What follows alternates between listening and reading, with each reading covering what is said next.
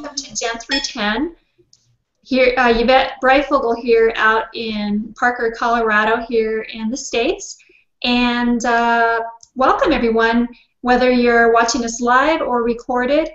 We are going to share here on a pretty cool topic with my two lovely panelists, Becky Bias and Jamie Sanders, who will be sharing their insights and just personal experiences with, based on this topic of taking personal and financial responsibility.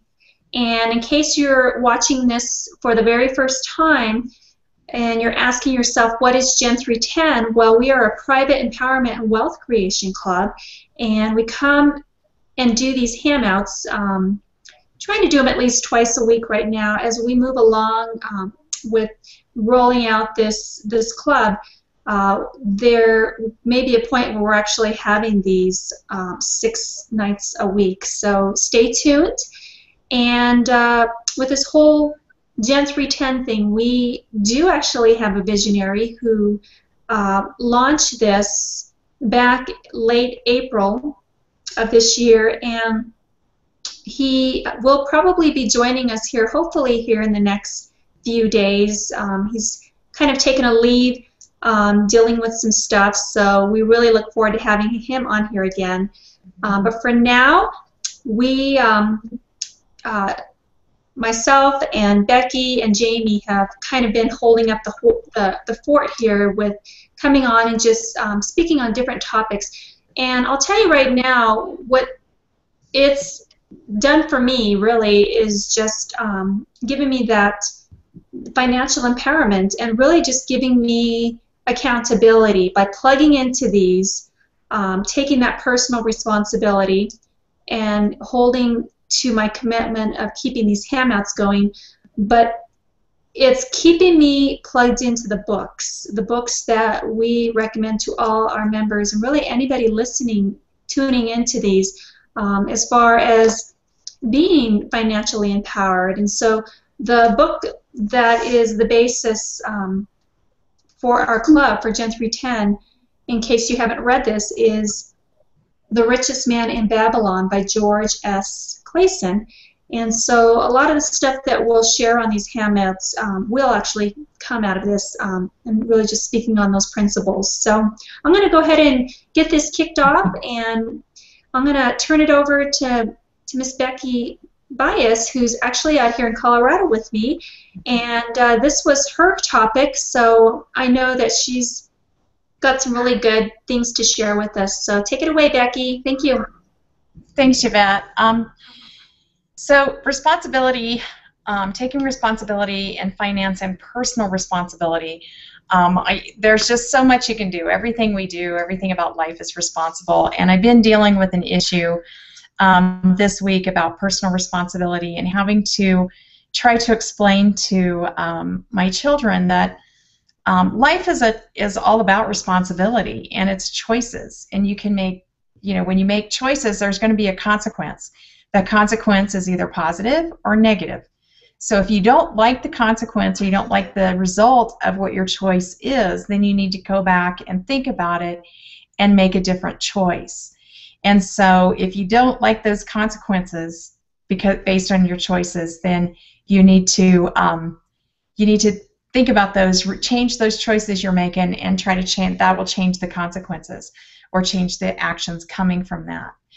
And along with that, I was kind of looking at some stuff going on, and I get paid monthly, which is, there's pros and cons to that. So I can tell you that when you have a long month, man, payday's not until next Monday. I have to get through another whole weekend. So I'm like sitting there going, wow, it's really tight, but at the same time, it helps with budgeting. And that goes back to, as Yvette talked about, The Richest Man in Babylon, and looking at the 7 Cures for a Lean Purse and the 5 Laws of Gold, and everything talks about putting money away and controlling your expenses and doing all of that. And I've talked before about a budget program I use, and so in doing that, it's about responsibility and defining these budgets and sticking to them. And it seems like every time I turn around, something else comes up. You know, my son comes in and goes, "Mom, I just put in my last set of contacts. I need contacts. Now I got to come up with money to go get contacts." And so I started thinking about that and looking through and going, you know, there's probably some purchases that I did that I didn't necessarily need to do that I should have, you know, thought about. And I thought about that too, coming down to the end of the month and only having a few dollars left to get by on, and you know, just hoping some emergency doesn't happen, or you know, I'm thinking I can get my gas through till the end of the month, till at least payday. And in thinking about that, I was like, you know, I need to take responsibility for my own finances. I need to control my expenditures. I need to set that, you know, at least 10% aside, trying for more, but I need to make sure that I'm doing that and not touching it. And then making sure I'm making those responsible choices, so that, you know, when my kids come to me and say I need contacts, which is a necessity, that I can do that. And so that's kind of where I was really heading with the responsibility. It's just like everything just kind of hit this last couple of days with responsibility for finances, responsibilities for personal responsibility, you know, with kids. And so that's kind of where my topic came from. And I was like, wow, I could spin this just about any way you want, because I think I've hit it all this week. So with that, I'll go back to you, Yvette. Yeah.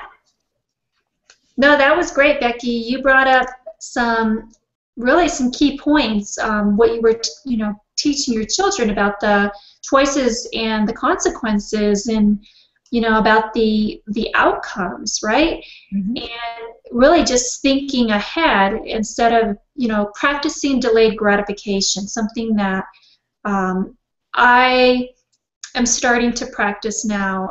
I will tell you, my teen years, my 20s, even my 30s, you would never hear me say delayed gratification, because I just, you know, me as well as most of society just has that, you know, we want it yesterday. And we don't really think about the consequences of, you know, if we go below $500 here, then we really have no stash anymore in case there is an emergency. And that can be pretty serious, especially if you do have a family. I would say maybe not so detrimental if you're single, but if you do have a family and you're responsible for others, not just yourself, yeah, there can be some pretty, you know, dire straits as far as, you know, what else is going to come down the pipeline that is unexpected and is really, really going to dig you a deeper hole. So I'm actually going to bring on Miss Jamie Sanders out in Joshua Tree, California, and hopefully she can hang out with us. She's having some technical difficulties, so go ahead and take it away, Jamie. Okay, thank you, Yvette. I think that when I heard the topic, taking personal and financial responsibility, it all boils down to two things, and that's budget and self-discipline. And really, if you don't create a budget, you can't really get very far with your money. You have to create a budget to have something, to have a foundation, and you have to have the self-discipline to maintain that budget. So a budget you have to create realistically for yourself, and everyone's situation is so different, and you have to be flexible with your budget because situations change, things change. We've gone from military getting paid every 1st and 15th to salary from the school district getting paid once a month, to my husband's current job that's getting paid every 2 weeks, and you have to make those adjustments and reassess every time changes occur in your life. Like Becky mentioned, of course, taking right off the top of that, the 10%, putting that away, putting that in your savings, taking responsibility, putting that away, and keep holding yourself responsible to keep doing that. and then adding up your bills and knowing the difference at the end of your bills and at the end of what you've put away in savings, determining between what's a need and what's a want. And if you've got so many things that you really are just seeing as wants, maybe you can put a little bit more money away that month and think, you know, that could be something I could get in the future once I'm a little bit more established rather than right now. And because it is just something I want. It's not something that I need. And to have a great established savings account and be out of debt would, which is all about the financial empowerment that we talk about through GEN310, and having all of that, having that resource there when something does go wrong, because it's bound to happen. The washer is bound to break, the refrigerator, all your food goes bad, something, you know, always comes up. So it's always great to have that backup there for you. So I think that's all I had to share tonight on the topic. No, that's really cool. And you know, you said something there, and that was anytime there's some sort of a change, you know, that you should take the time to reassess. You know, do you need to tweak something over here, tweak something over here? Because you know, it's a change, right? And even reading that book, Who Moved My Cheese by Dr. Spencer Johnson is what I'm thinking. You know, really being open to change and not being so attached to change. So when something does happen in your life, if there is a change, like a job change or some sort of a financial change or even a personal change, like if there is you know, a loss in the family or whatever would affect your finances, you need to be able to bounce back quickly. And I think that really comes about really plugging into personal development, because that's what I've learned over the past year now, and really in just the past 4 to 5 months, that you have to continue to grow and to educate yourself and just become better personally and financially. And what's cool about it is there's no guesswork, right? We recommend books every time we're on these handouts, things that you can start plugging into not just once, many times, and reading these materials like The Richest Man in Babylon. Another one is, you know, Think and Grow Rich, which is by Napoleon Hill. This is a classic. Another good one is The Science of Getting Rich by, I think it's Wallace D. Wattles. And, you know, the Robert Kiyosaki series, Cash Flow Quadrant. I think it's Rich Dad, Poor Dad.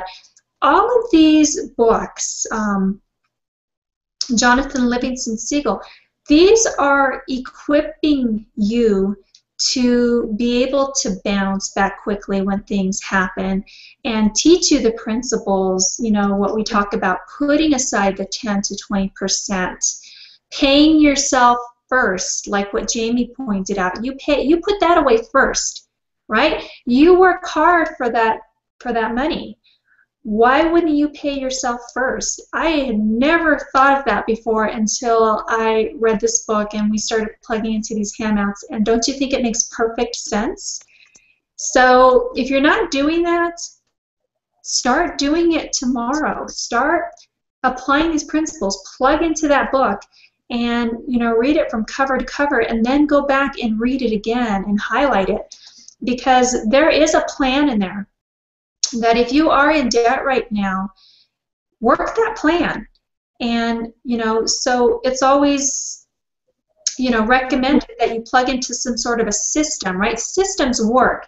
Well, we do have a systematic program through this GEN310.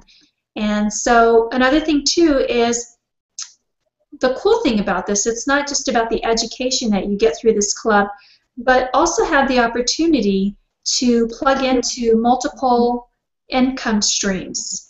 And this is something that hasn't been rolled out yet to the members, but it is coming. I promise you that at some point in time, you'll have opportunity to start earning income from several different income streams, where it's like the icing on the cake being a member of this club.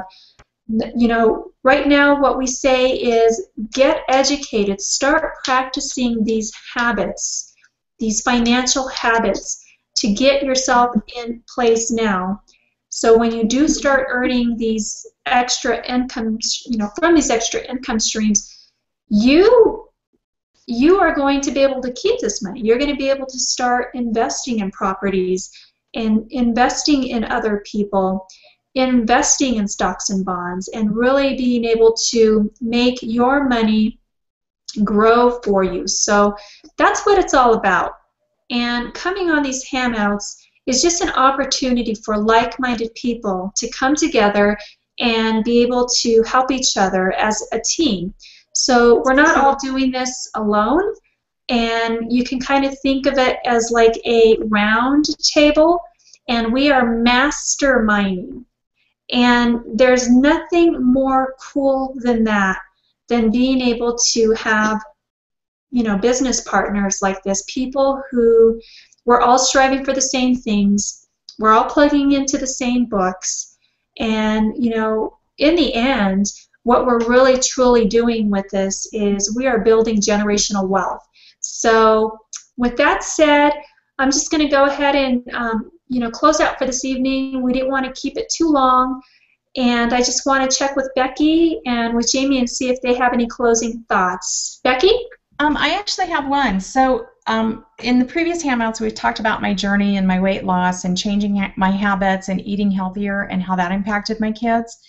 Think about it from the aspect if we're practicing responsibility and we are, you know, showing our kids and teaching our kids and showing them how to save money and stuff, they're going to also change their habits and do that. Because my kids certainly changed their eating habits for the better.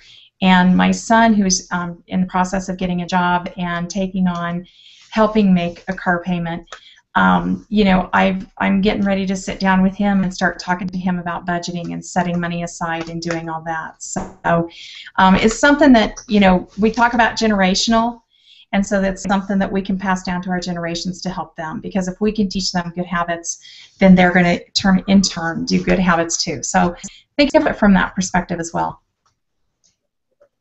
Well said, Becky. Definitely, that is, I mean, you are basically the role model for your children, and that's something that I've always strived for, is to be a role model to my children. I think that's where it should start, is in the home. So thank you for sharing that. And Jamie popped off again, so we'll give her a minute here and see if she pops back in again. But you know, what I would say, you know, this evening, if you are tuning into this and you're liking what you're hearing, and you've been a member with Gen310 for a while and kind of, you know, maybe haven't really been plugging into all the books, is go back and revisit.